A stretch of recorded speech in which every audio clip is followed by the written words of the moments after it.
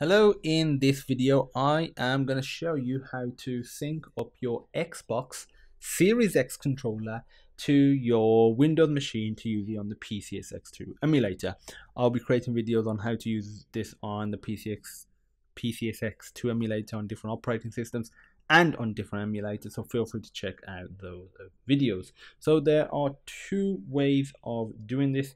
You can either essentially make it a wired controller using a USB Type-C cable.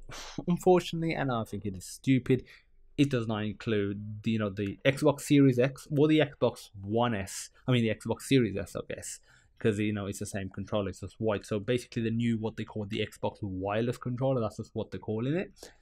So the new Xbox wireless controller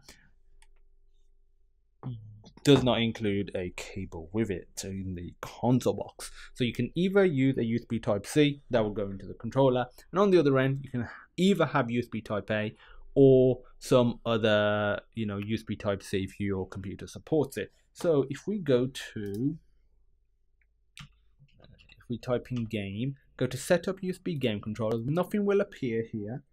And if I connect this to my computer, the regular USB in, if I plug the controller, let's move the phone out the way, phone, plug this in, it vibrated, light comes on, controller will appear here. Detects it as Xbox One, that doesn't matter. Okay, so if we go to properties, the buttons are detected. Bear in mind the share button is not detected because it's technically picking it up as an Xbox One controller. At a later date they may update it so it can be detected, but for now they haven't, and honestly I don't think that's really a big deal. So that's one way of doing it, that's the wired way. There's also a wireless way as well. Also, the other thing is, I found this is only for the wireless way. Make sure you've got your Windows 10 updated to the latest version.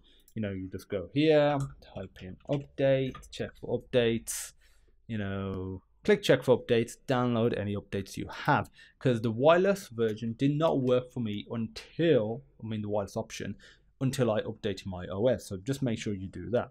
So if I disconnect this, you won't get this error if you actually close down this window, so that's fine. I'm going to put this over here. It's trying to find, I'm going to turn it off by keeping it pressed because it's trying to find something to sync to because the controller was previously on. Okay, so the controller is now turned off. So to sync this up wirelessly, you need a Bluetooth dongle. You can get something cheap off Amazon or eBay. I just got something off eBay for I think a few quid. It's just really cheap, that's all you need. So what you want to do is just search for Bluetooth. And over devices, you can either use this option or go to devices and printers and use the add a device option. Totally up to you.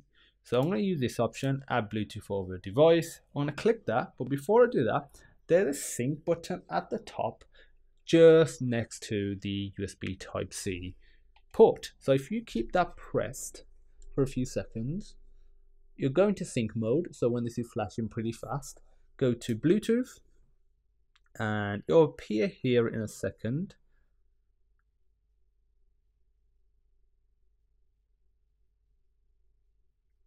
Just waiting. Still not appeared. Should appear any moment now.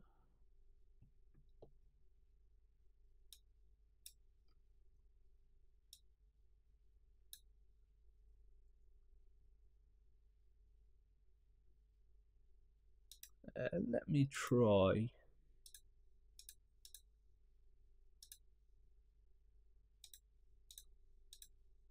The setting menu seems to have crashed or sort of locked up. Let me just open up that again. If that happens, just close it and reopen it. It's still in sync mode, so that's fine. After a while it will turn off, so if it turns off, just make sure you keep it pressed again. There we go. So if we keep that pressed, not keep it pressed, just click it, this goes solid and it's now synced up and it will appear down here somewhere. Okay, so you can just disconnect it from here. So to actually make sure this is working, again go to the game, setup controllers, and It's not appearing here. You know what? I think I know what may have happened. I'm going to remove the device.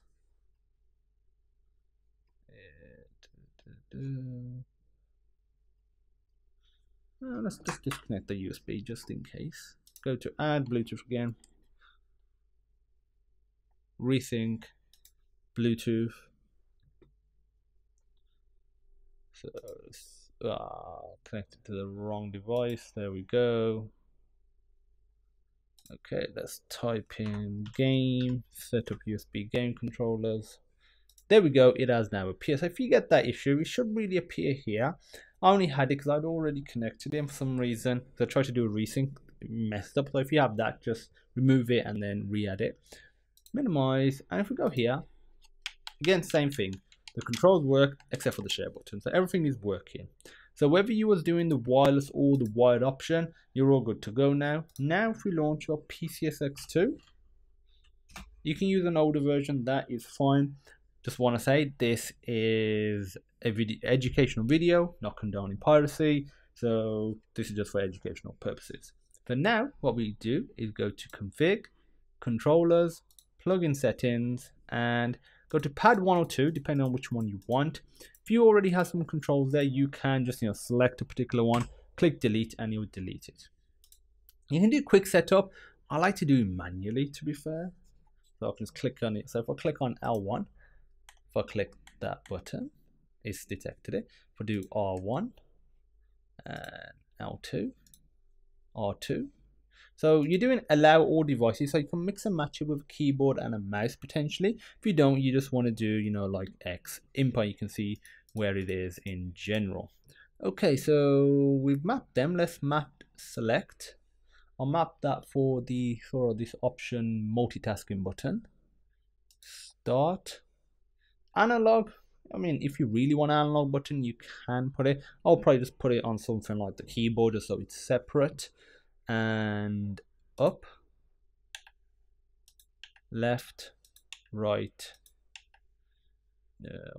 right, and down. Okay, so now let's do the face button. So I'm just going to do Y for triangle. So I'm going to keep the layout the same in terms of where they are on the individual sections. But you can totally map it how you want. You can flip the analog sticks, flip the face buttons with the triggers, whatever you want. That's the beauty of using an emulator. So let's do the left analog stick. I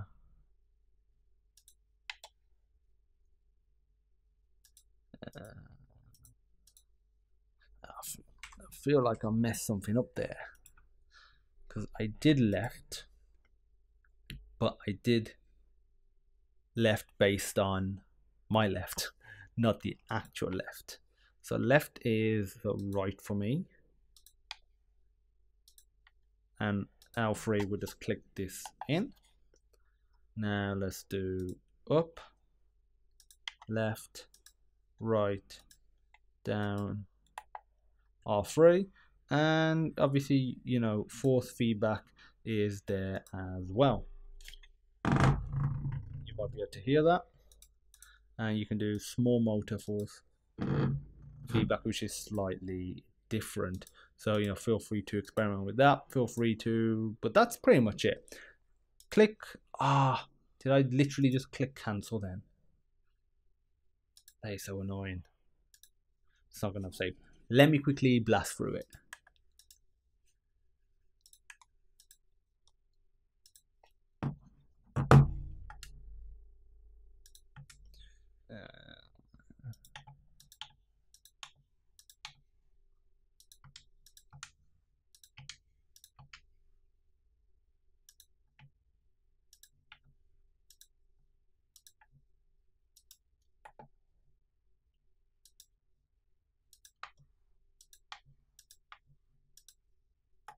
There we go. Click apply.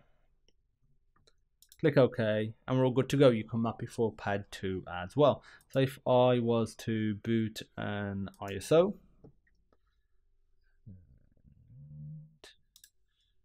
I'll go to PCSX2. I'll go in here. Let's boot up Tekken 4.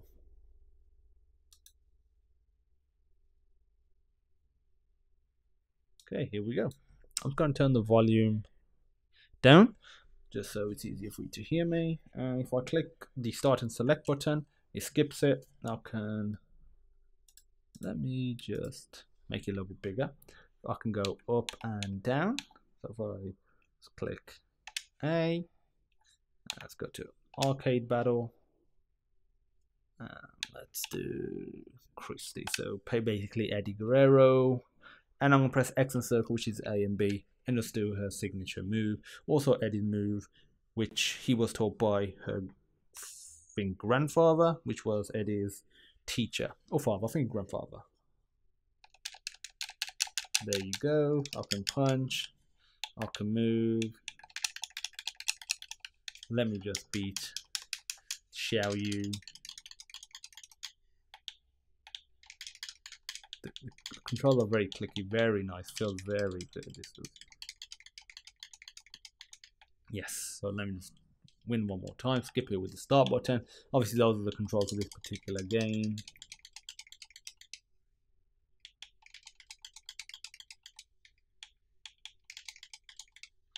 Ooh.